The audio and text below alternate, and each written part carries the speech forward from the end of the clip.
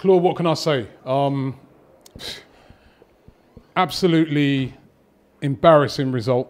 Yeah. You know, 2-1. That's the only way to say an embarrassing result. First of all, I want to say I hope Leno is not too serious. You know, because it's a horrible injury. And do you think it was a deliberate injury? Deliberate by Mopé? It's hard to say because it's going up. He's jumping up. I don't think he's deliberately trying to injure him like that. Didn't need to leave that on him though, did he? No, I don't know. It's, I mean, looking horrible. on that, it's a horrible thing. But I look on it though, Claude. Not even a yellow card for that. Yeah, I'm not saying that he should have got a red. I don't think it is a red. There was some bad, shocking display by the ref as for the team as well. But it takes away nothing. I actually thought I was watching. Watching the game. I don't think we had a lot of chances in the game. The problem with us now, I think, what we got is there's no team pattern. Where you have to rely on individuals to get goals out of nothing. You know what I mean? And you can't keep doing that all the time. And Pepe put us in front with a cracking goal, although there were a few wanting him off the pitch at the time. But got us off to scored a cracking goal. But then the old defensive problems happened, and what happened? We conceded a stupid goal. You said before the game, just play the kids. Just play Medley and these guys because the other guys, they ain't no worse than what we've got. Well, this is what I'm saying. I mean, they still made mistakes, and it still cost us the game. And as you saw, two horrendous goals to give away. Substitutions were poor as well. I don't know what he was doing there. I mean, we're 1-1. We need to win the game, and we're bringing.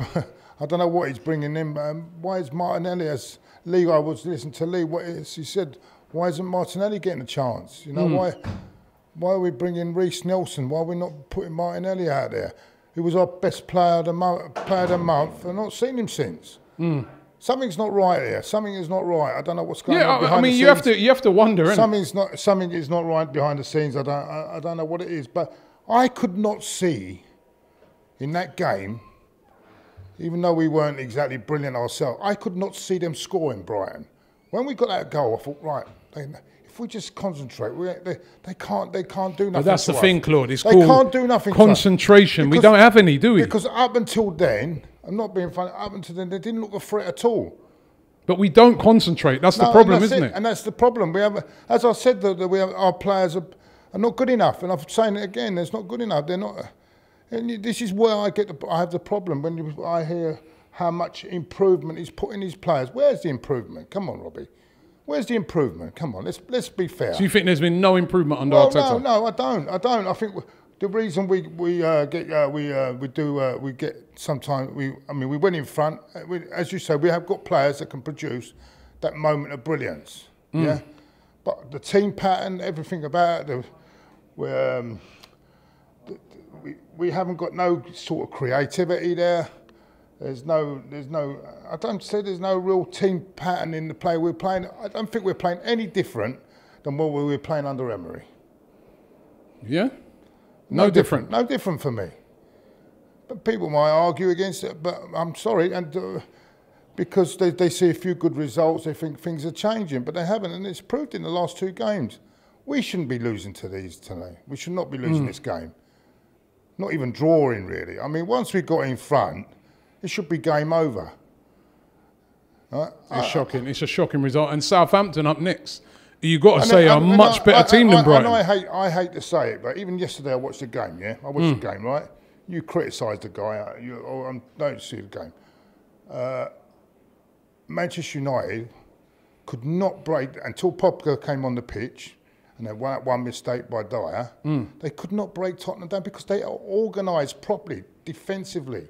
They're organised, they're solid, they're organised. What are we doing? What sort of coaching is going? All right. Is it the coaching or is it the players? The players, but then again, I don't think their defensive players are any better than our ones. They're not that much better. So there's got to be something to do with the coaching as well. I think it's a mixture of both. A mixture of both. And the thing is, I mean, I think we all know what needs to change in the summer.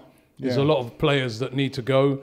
There's a clear out that's needed. But the problem is, with this whole COVID-19 thing, and maybe even before that, we're not spending the funds. Now we've got a big problem. I don't know how big the injury is to Leno now. Leno's out. No, I mean, all credit, I'm not his greatest fan, but I don't think he. I thought he'd done all right when he came on. He didn't do. I don't think he had much chance with any of the goals. It was just poor defensive mistakes, and it's the same old story. And I keep hearing that and this really winds me up when I hear people say how much we've improved under Arteta. Come on, let's face real facts. We haven't. We haven't, mate. Cool. Football is back. Back again, yeah? AFTV will be bringing you comprehensive coverage of every game from now until the end of the season. Football's #1 narcissist is back. Back again, mate. AFTV, back again.